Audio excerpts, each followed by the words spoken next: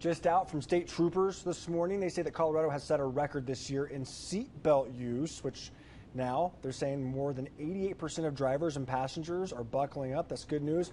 But there's also a flip side to this news. Yeah, Colorado Springs and Pueblo are not doing so well. In fact, they have the lowest seatbelt percentages in the entire state. KRDO News Channel 13 Scott Harrison is live along 8th Street on the west side here of Colorado Springs with a closer look at the numbers and what it all means.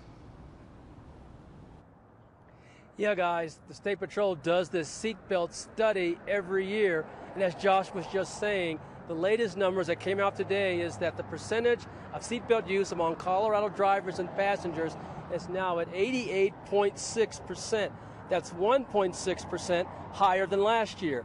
But those numbers would be even higher if not for El Paso County and Pueblo County bringing up the rear.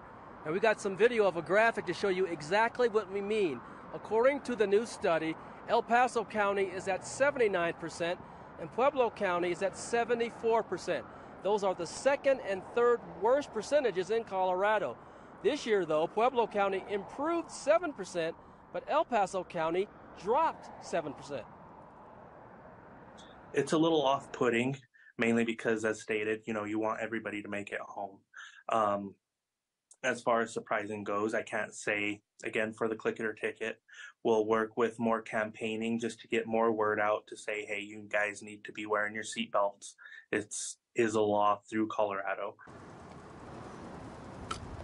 Now, the State Patrol says that the Click It or Ticket enforcement, in coordination with local law enforcement agencies, seems to be the best motivator for seatbelt use. The study also found that people use seatbelts less as passengers and less on secondary roads. Even with Colorado setting a statewide record for seatbelt use, however, the state is still below the national average of 92%. So we've seen progress. It can still get better. We're live along 8th Street in Colorado Springs. Scott Harrison, KRDO News Channel 13.